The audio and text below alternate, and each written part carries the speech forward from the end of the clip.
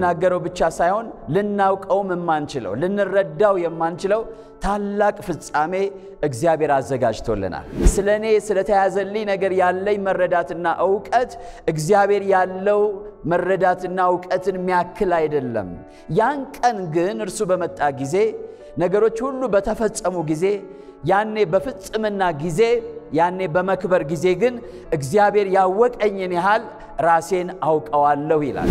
ተረዳን ብንል ያልተረዳ ነው፣ አወቀን ብንል ያላወቀ ነው፣ ተደሰትንበት ብንል ገና ያልተደሰትንበት ምስጢር የሆነ ታላቅ ፍጻሜ በፊታችን አለ። ክርስቶስ ብቻ ሳይሆን ያን ቀን የሚገለጠው አንተም በክርስቶስ ይሆንክ አንቺም በክርስቶስ ይሆን ከእርሱ ጋር አብራችሁ ትገለጣላችሁ። በቅዱሳኑ ዘንድ ሊገረም በሚመጣበት ጊዜ እናንተም ደግሞ ከሱ ጋር አብራችሁ ትገለጣላችሁ። ሁላችንም እንዲህ አይነት የከበረ ፍጻሜ አለ። ገና ለማያምነው ሰው ሁሉ የሚሆን ቃል እዚህ ውስጥ አለ። ምንም የሚጎል ነገር የለም እዚህ ውስጥ። ስለዚህ ቤታችሁ ብሉት፣ በራሳችሁ ስትበሉት ቴስት ይኖራቸዋል። የራሳችሁ የአባታችሁ ድምጽ ቴስት ይኖራቸዋል። ከዛ የሆነ ቦታ ላይ ስትሰሙ ይሄ የአባቴ ድምጽ አይደለም የአባቴን ቃና አውቀዋለሁ ትላላችሁ። ብሉ ቤታችሁ። ከሰው ፍልስፍና ተጠበቁ ይላል። መጠበቅ እምነት ለሁሉ አይደለም። ይሄን ሁሉ ታምር ያደረግን ይሄን መልካም ቃል እየሰበክን ሁሉም ሰው ሊወደን አይችልምና ከክፉ ሰዎች ጠብቁ ይላል።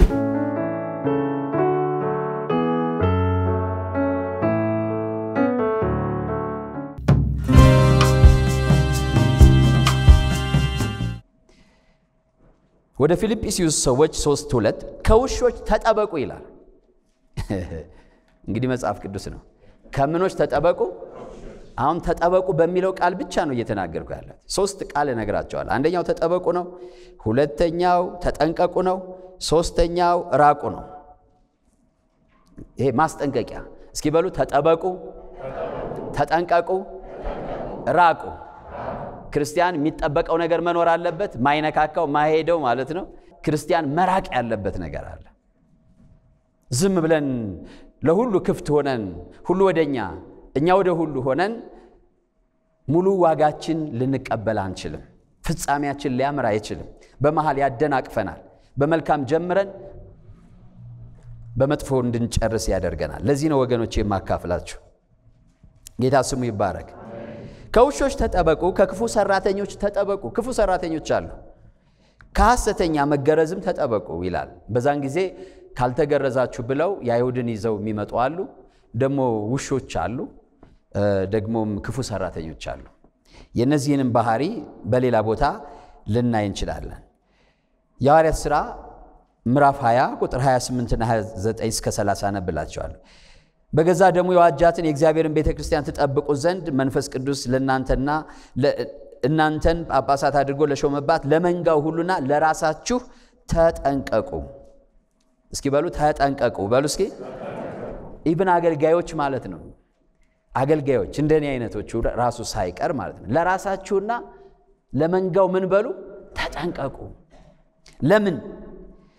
ለምንድን ነው ተጠንቀቁ ያለው? ከሄድኩ በኋላ ለመንጋው የማይራሩ እስኪ በሉ ለመንጋው የማይራሩ በሉ እስኪ። ክፉ ሰራተኞችን የምታውቁት በዚህ ነው። ለመንጋው ምን አይሉም? አይራሩም። ጨካኞች ናቸው ክፉ ሰራተኞች። እናንተን ጳጳሳት አድርጎ ለሾመበት ይላል። ጳጳስ ማለት እረኛ ማለት ነው። ኦቨርሲር ማለት ነው። በብሉይ ኪዳንም በአዲስ ኪዳንም የተለያየ ቃል ተሰጥቷል። አንደኛው ጳጳስ ነው፣ ሌላኛው ደግሞ እረኛ ነው። እረኛ ለምንድን ነው እረኛ የሚሆነው? በጎቹ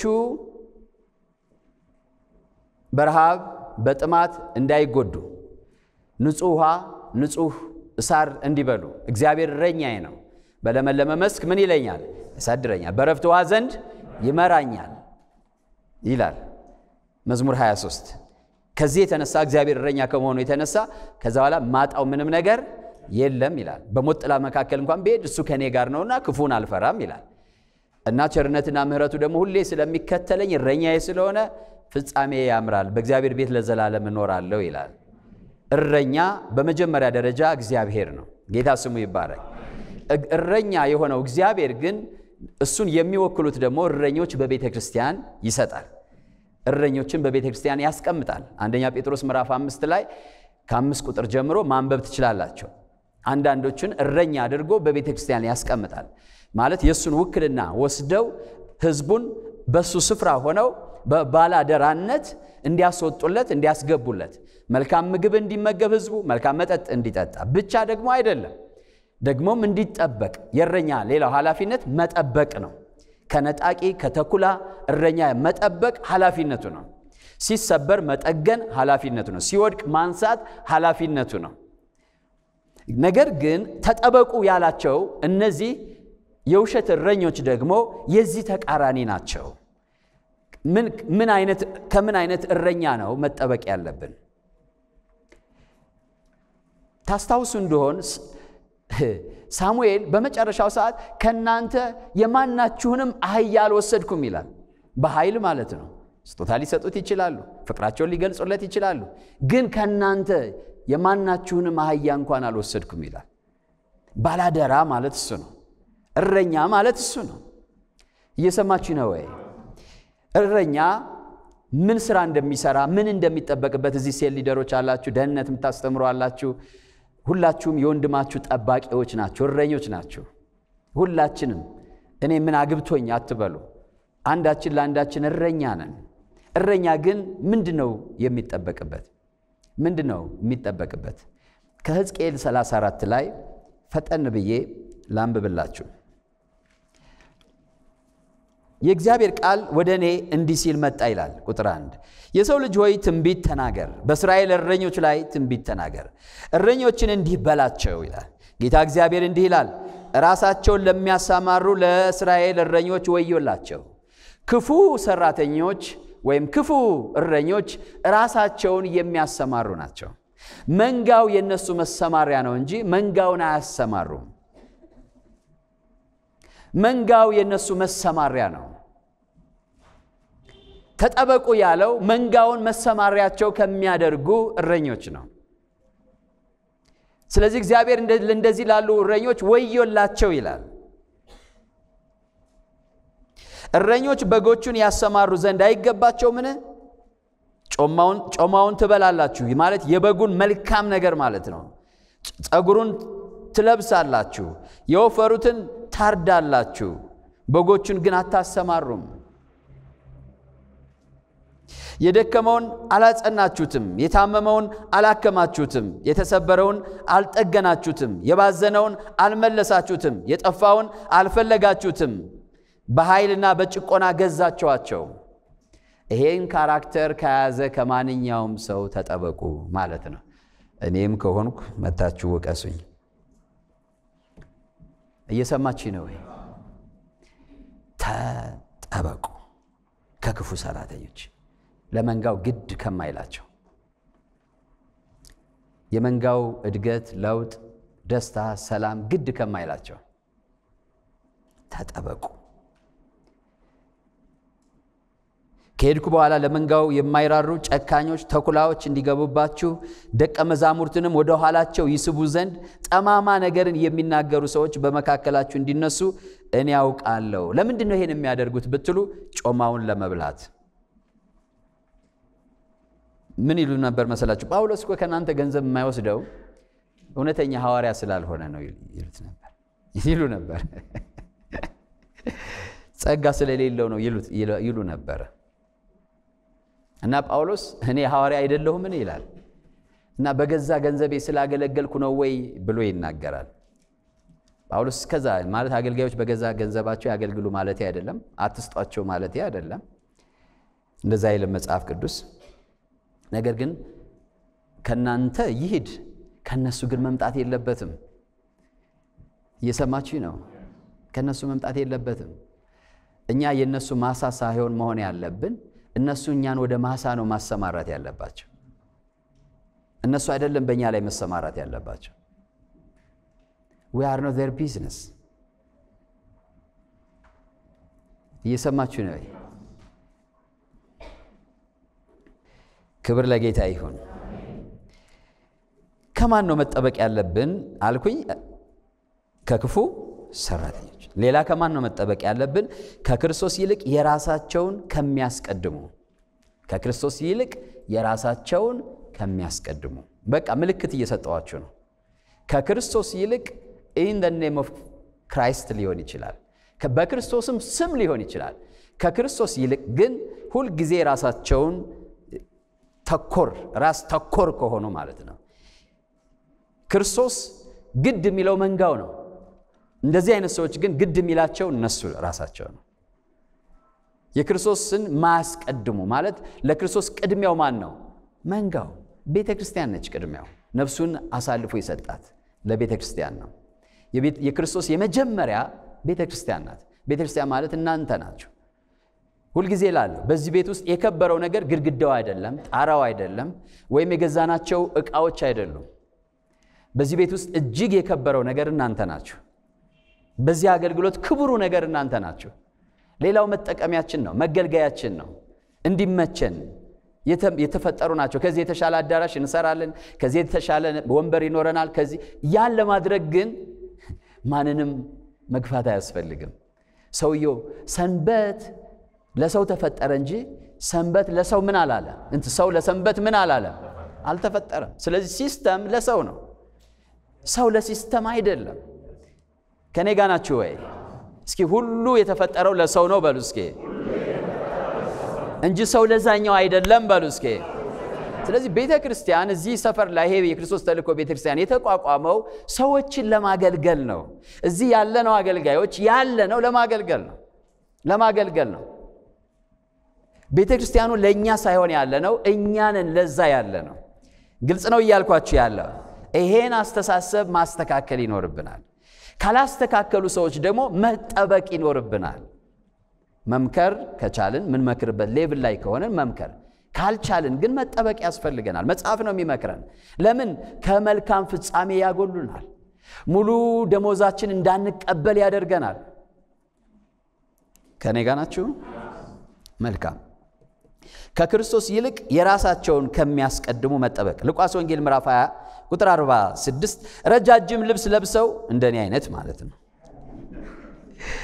መዞር ከሚፈልጉ በገበያም ሰላምታ በምኩራብም የከበሬታ ወንበር በምሳም የከበሬታ ስፍራ ከሚወዱ ከጻፎች ተጠበቁ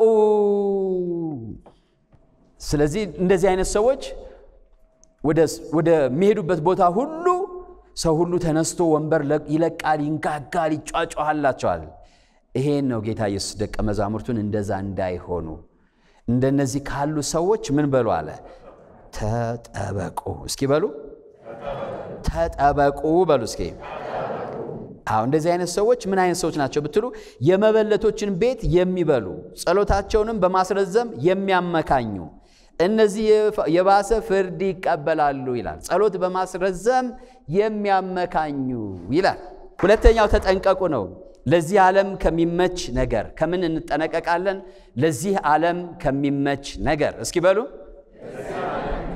መጠንቀቅ ያለብን ከምንድነው ለዚህ ዓለም የሚመች ኢንቫይሮንመንት እየፈጠርን ከዓለማዊነት ነፃ መውጣት አንችልም ኢብን ቤተክርስቲያን ውስጥ ለዓለም ከሚመች ነገር ራቅ ይላል ግን ምን ሄድባቸው ቦታዎች ምን አደርጋቸው ድርጊቶች ምን ወጣባቸው ምን ገባባቸው ምን ውለባቸው ስፍራዎች ለዓለማዊነት የሚያጋልጡ ከሆነ ዓለማዊ መሆናችን አይቀርም ስለዚህ ለዓለም ከሚመች ነገር ንግግር ሊሆን ይችላል ትምህርት ሊሆን ይችላል አካሄድ ሊሆን ይችላል አደራረግ ሊሆን ይችላል ከማንኛውም ወደ ዓለማዊነት ከሚያስገባ ነገር መጠንቀቅ ያስፈልገናል መጠንቀቅ በሉ እስኪ መጠንቀቅ በጣም ከባድ ቃል ነው ለዚህ ዓለም ከሚመች ወደ ዕብራውያን ምዕራፍ 12 ቁጥር 15 የእግዚአብሔር ጸጋ ለማንም እንዳይጎለው ብዙዎችን የሚረክሱበት አንድ መራራ ስር ወደ ላይ በቅሎ እንዳያስጨንቅ ሴሰኛም የሚሆን እንዳይገኝ ወይም ስለ አንድ መብል በኩርነቱን እንደሸጠ እንደ ኤሳው ለዚህ ዓለም የሚመች ሰው እንዳይሆን ተጠንቀቁ ለዚህ ዓለም የሚመች ሰው አትሁን ተባባሉ ካልተመቸው ደግሞ ይገፋሃል ይንቀሃል አያስጠጋህም አይደል አታልቅስ ያን ጊዜ አትመቸው ማለት ነው እውነተኛ ደቀ መዛሙርት ለዚህ ዓለም አይመቹም ለዓለማዊ ሰዎችም አይመቹም ስለዚህ እንደዚህ ካለ ነገር ምን በሉ ይላል ተጠንቀቁ እስኪ በሉ ተጠንቀቁ በሉ እስኪ የሉቃስ ወንጌል ምዕራፍ 21 ቁጥር 24 ነገር ግን ልባችሁ በመጠጥ ብዛትና በስካር ስለ ትዳር በማሰብ እንዳይከብድ ያ ቀንም በድንገት እንዳይመጣባችሁ ለራሳችሁ ተጠንቀቁ ሁለተኛው መጠንቀቅ ያለብን ልባችን በዚህ ምድር ከሚያከብድ ነገር እስኪ በሉ መጠንቀቅ ያለብኝ በሉ እስኪ ልቤን ከሚያከብድ ነገር ስለ ትዳር በማሰብ ባለጸጋ ስለመሆን በማሰብ ልቤን ከሚያከብድ ነገር እንድጠነቀቅ ተነግሮኛል መጀመሪያ መጠንቀቅ አሁን ኤሌክትሪክ የተላጠ ኤሌክትሪክ ቢኖር ኃይል ያለው እንደ ልጃችሁ ወደዛ ቤት ተጠንቀቅ እንዳትይዘው ትላላችሁ ከያዘው በኋላ አደጋ ስለሆነ ማለት ነው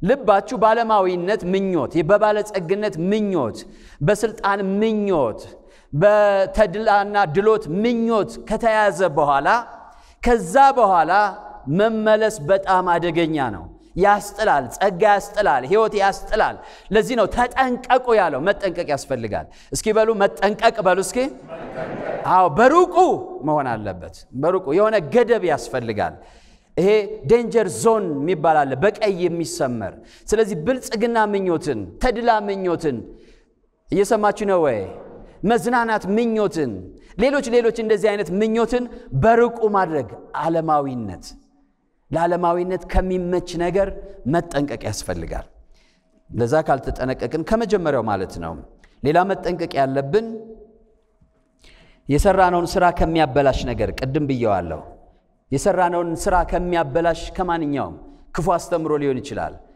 ጭቅጭቅ ጠብ ሊሆን ይችላል አብራችሁ ከምታገለግሉት ሰው ጋር ከማንኛውም ብቻ አሁን አንዳንዱ ሰው ሰርቶ ያፈርሰዋል ታሪክ የለሽ ይሆናል ህይወቱ እየደመርን እየጨመርን እንጂ መሄድ ያለብን እያፈረስን መሄድ የለብንም እግዚአብሔር ስሙ ይባረክ ስለዚህ እንደዛ ካለ ነገር ራሳችን መቆጠብ መጠንቀቅ ይኖርብናል ዮሐንስ መልእክት ላይ ሌላው ሶስተኛ ራቁ ነው እሱም ብዬ ጨርሳለሁ ራቁ ከክፉ ነገር ሁሉ ራቁ እስኪ በሉ እስኪ እንደገና ክፉ ከሆነ ነገር ሁሉ ራቁ እናንተ ተርጉሙት አንደኛ ተሰሎንቄ ምዕራፍ 5 ቁጥር 22 ከማናቸውም አይነት ክፉ ነገር ራቁ ከማናቸውም አይነት ክፉ ነገር ለምን እናንተ ምርጦች ናችሁ እናንተ ለመንግስቱ የተመረጣችሁ ናችሁ ለክብሩ የተለያችሁ ናችሁ ለሹመት ለክብር የተለያችሁ ናችሁ ስለዚህ ክፉ ባለበት ቦታ እንድትገኙ አይጠበቅም እግዚአብሔር ለክብሩ ለይቷቸዋል ለስሙ ለይቷቸዋል ለህይወቱ ለይቷቸዋል ከማንኛውም ክፉ ነገር መራቅ ያስፈልጋል ጌታ ስሙ ይባረክ መለያየትን ከሚያመጣ ይላል ሁለተኛው ደግሞ መለያየትን ከሚያመጣ ሰው ራቁ ይላል በቤተክርስቲያን ውስጥ ሁሉ ጊዜ አንድ ጊዜ ምን አጋጠመኝ አሁን ቅርብ ጊዜ ነው እንደዚህ ከሰበኩ በኋላ ሰዎች በመኪና ሰዎችን ይሸኙአቸዋል ሲሸኙአቸው ግን የመጀመሪያው ቀን በሰላም ይሸኙአቸዋል ሁለተኛው ቀን ስለ ስብከቱ ማውራት ይጀምራሉ በበጎ ህሊና የተቀበላችሁትን አንዳንዴም አልቀሳችሁ ንስሐ የገባችሁበትን እግዚአብሔር ተናገረኝ ያላችሁበትን ነገር ዛሬ ፓስተር የተናገረውን ሰማሽ አሽሙር እኮ ነው ይሏቸዋል አንተን እኮ ነው ባሽሙር የተናገረ ምን እናንተን ባሽሙር መናገር ያስፈልገኛል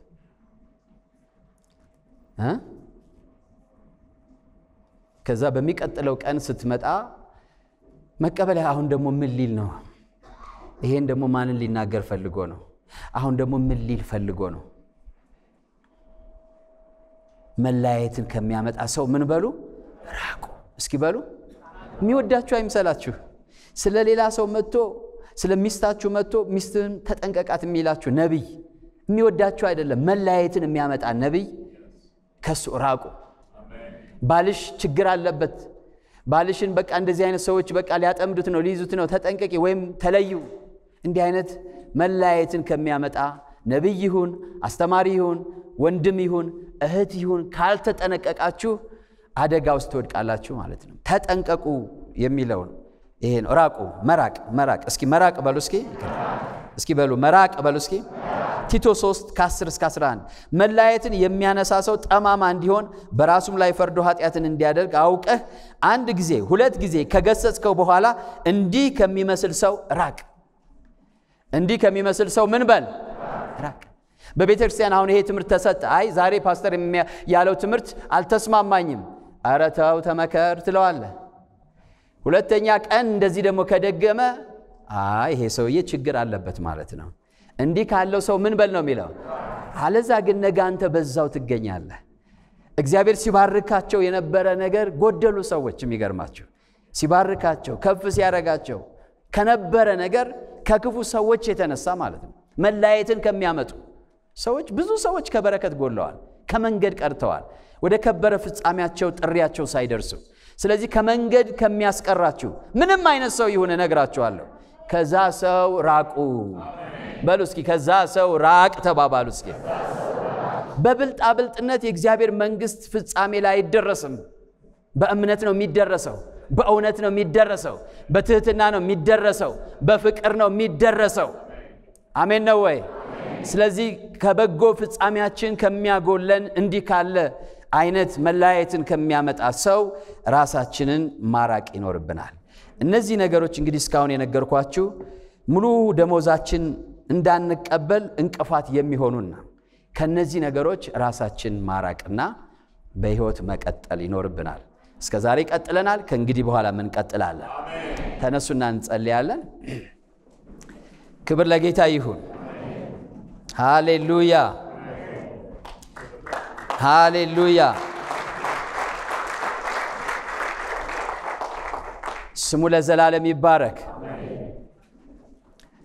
ሃሌሉያ እስኪ ጎናችሁ ያለውን ሰው ዛሬስ ማን አለን በሉ እንዴ ጳውሎስ የድሮ ጳውሎስ ቢኖርኮ እዚህ በላይ ያስጠነቅቀን ነበር ዝም ይለናል እንዴ ጳውሎስ ጳውሎስ ዝም ይለናል ዝም አይለንም ስለዚህ ደስ እንደሚላችሁ ነው ማስበው ጌታ ስሙ ይባረክ በገዛ ደሙ የተዋጀ ሰው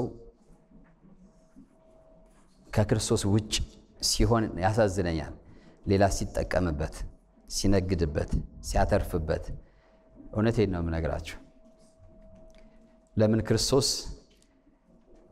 ለራሱ ነው በገዛ ደሙ ምን ያላትን የዋጃትን ለራሱ እንድትሆን ለኔ እንድትሆኚ ፈልጌ በእውነት አጭሻለሁ አለ ጌታ ስሙ ይባረክ እናንተ ለሱ ታጭታችኋል ሔዋን እባብ በተንኮሉ ሔዋንን እንዳሳታት አለ ለክርስቶስ ከሆነ ቅንነት እንዳትጎሉ እንዳትስቱ ስለናንተ ይላል ጌታ ስሙ ይባረክ ለክርስቶስ ከሚያጎል ነገር ሁሉ እንጠነቀቃለን ሲስተማቲክ ነው ግን ለክርስቶስ ከክርስቶስ ፍቅር የሚያጎለን ነገር ሲስተማቲክ ነው መዝሙር ሊሆን ይችላል ስብከት ሊሆን ይችላል ደስ የሚል ነገር ሊሆን ይችላል ግን አሁን ዛሬ ስለ መጽናናት ስለ በረከት ብትሰበኩት is okay ግን ሁሉ ጊዜ የምትሰበኩ ከሆነ that is not okay እየሰማችሁ ነው ዛሬ ስለ በረከት ስለ ፋይናንሻል ብሬክስሩ ብትማሩ ችግር የለውም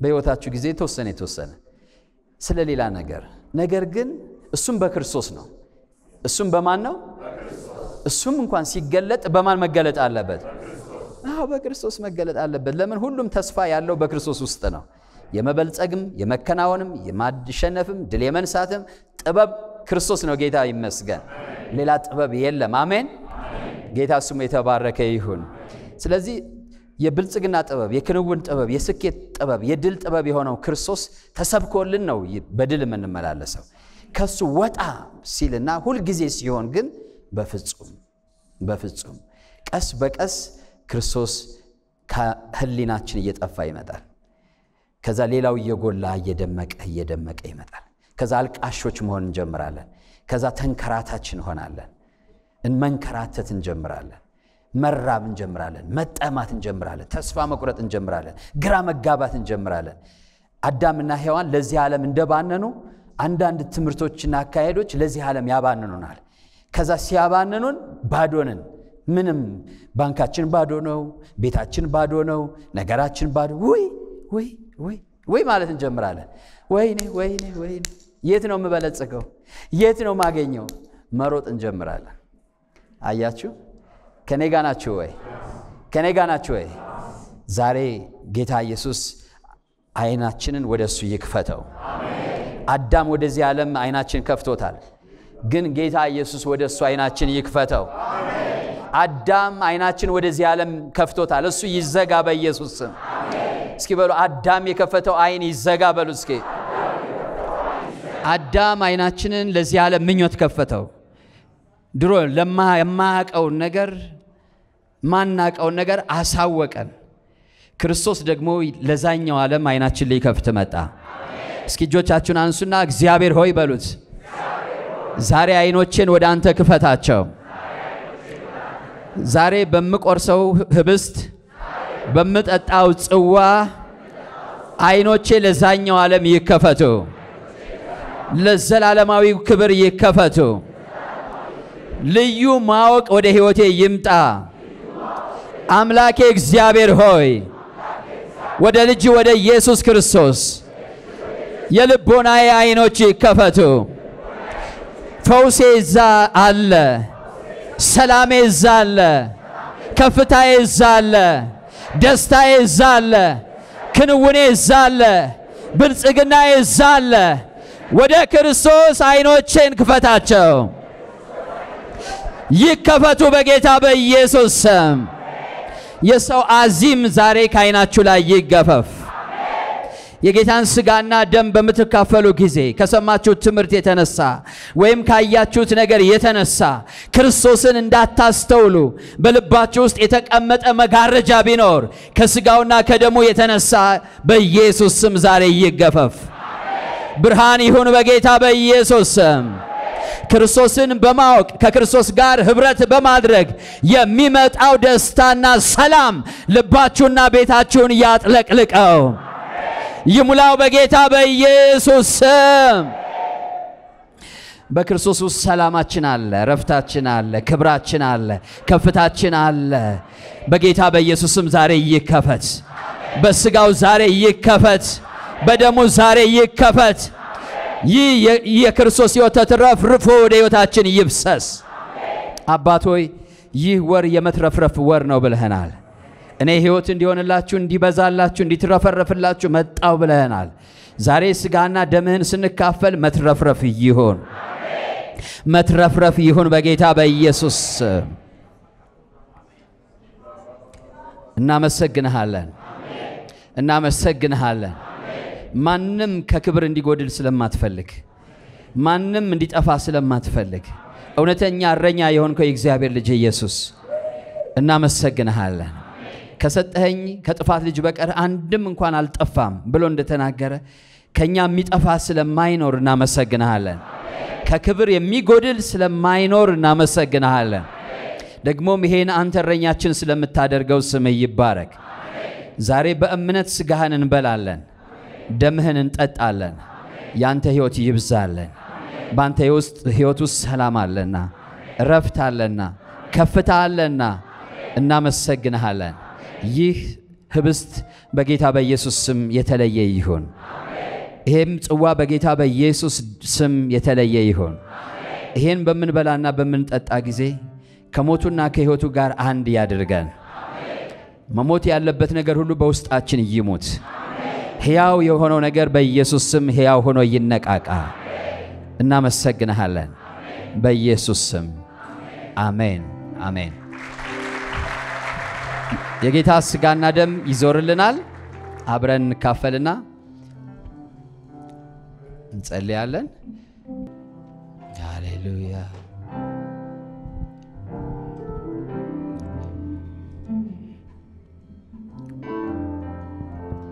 ስምህ ብሩክ ይሁን እናመሰግናለን የሕይወትን ሙሉ ደሞዝ መቀበል እፈልጋለሁ በሙላት ወደ አንተ መንግስት መግባት እፈልጋለሁ በሙላት እንደ አልገባ ከሚያደርገኝ ነገር ሁሉ የሚጠብቀኝን ኃይል ስጠኝ ጸጋ አካፍለኝ ዛሬ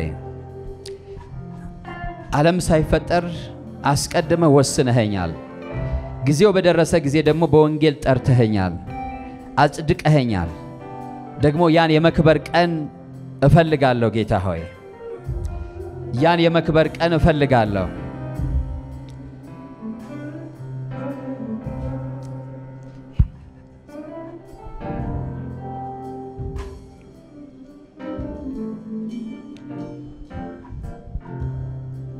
ሃሌሉያ ያሰብከው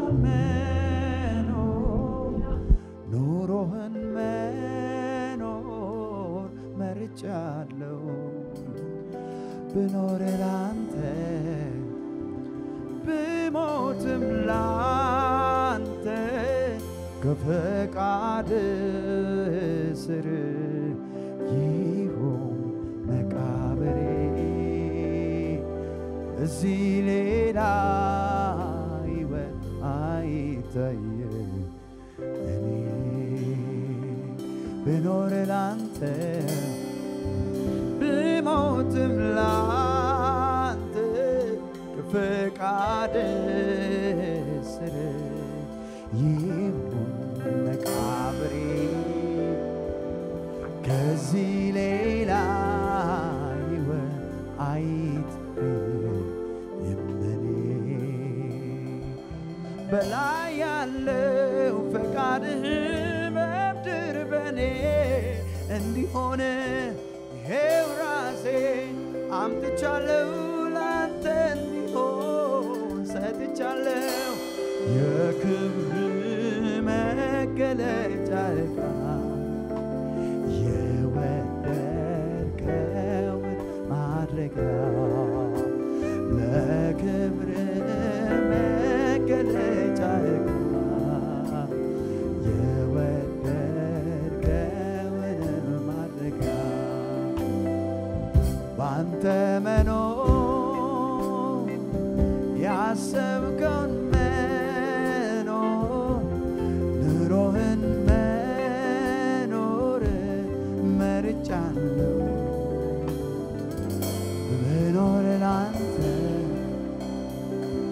ብሞትም ላንተ ፈቃድ ስር መቃብር ከዚህ ሌላ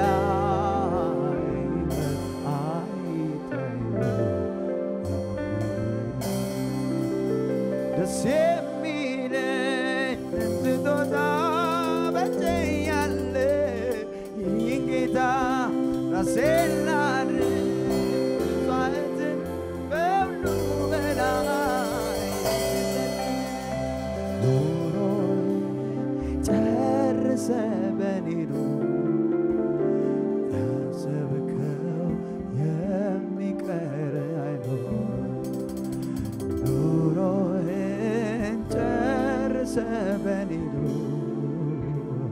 ካሰብከው የሚቀር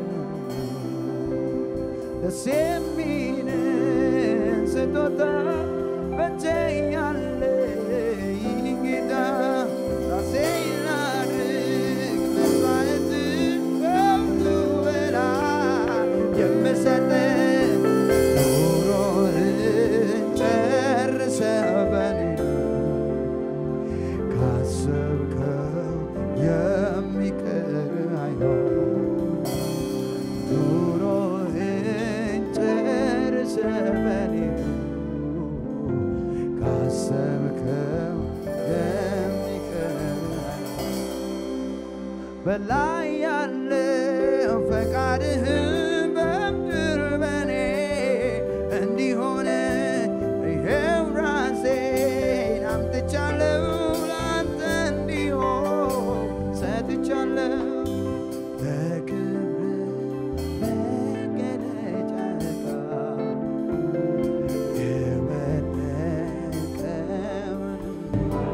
ሃሌሉያ አሁን ስጋውን እና ደሙን የምንወስድበት ሰዓት ነው ለናንተ ደግሞ አሳልፌ የሰጠውትን እኔ ከጌታ ተቀብያለሁና ጌታ ኢየሱስ አልፎ በተሰጠባት በዛች ሌሊት እንጀራን አንስቶ አመሰገነ ቆርሶም እንካችሁ ብሉ አለ በጌታ በኢየሱስ ስም ስጋውን እንበላለን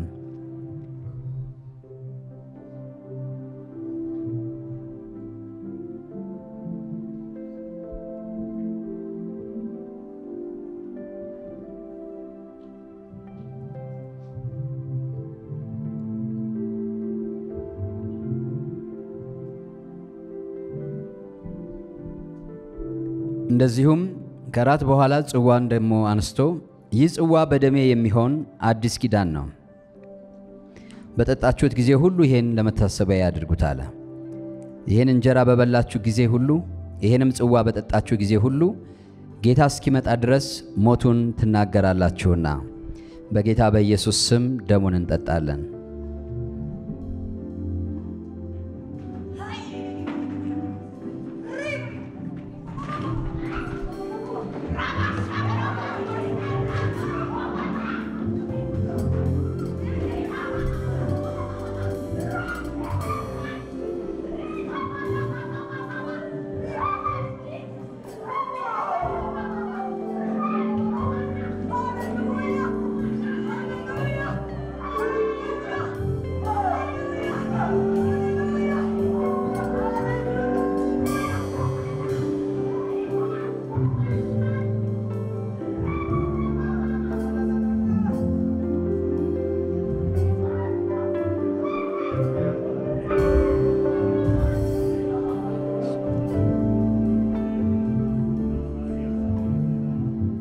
አባት ሆይ እናመሰግንሃለን።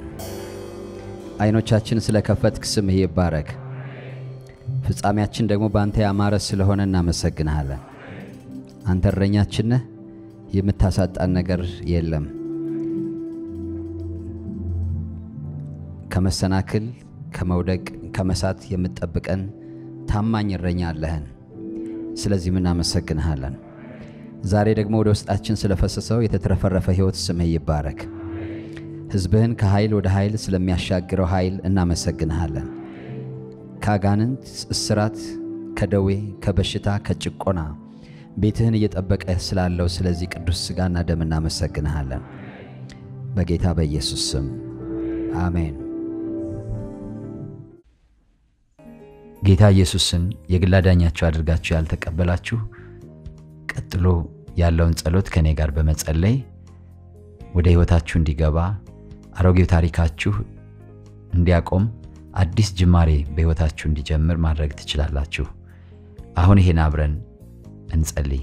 እኔ የምለውን በማለት ኢየሱስን ወደ ሕይወታችሁ ጋብዙት። እግዚአብሔር አምላክ ሆይ ዛሬ ወደ አንተ ስለጠራኸኝ አመሰግንሃለሁ። እግዚአብሔር ሆይ እኔ ኃጢአተኛ ነኝ። ኃጢአቴን ይቅር በለኝ፣ መተላለፌን ደምስስልኝ።